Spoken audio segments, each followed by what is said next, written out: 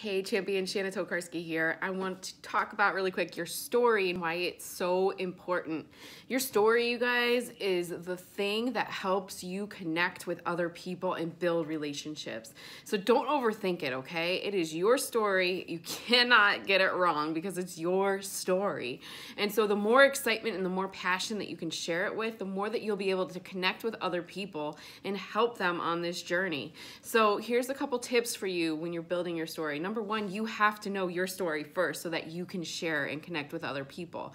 So where you were, what you saw, what you did, what happened, and most importantly, what you are excited about and where you're going. People have to know where you're going so that they can be excited about it too.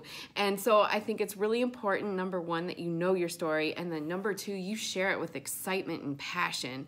And then don't get too caught up in it. You're just having a conversation, and the goal is to build relationships, and your story is the key that unlocks that relationship. So I hope that helps on sharing your story, and I hope that you can use that to add value to your business.